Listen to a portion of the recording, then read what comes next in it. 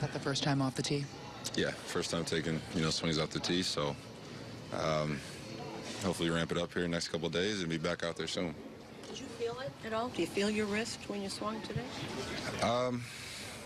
Not really. No, that was a good sign. I really didn't feel too much of anything. It's still broken, so there is some some soreness that comes with that. But for the most part, I'm feeling great. So it's a good sign. Glad able to start swinging and then kind of ramp it up here, and hopefully we get back on the field here in a week or two. We'll see. Never know.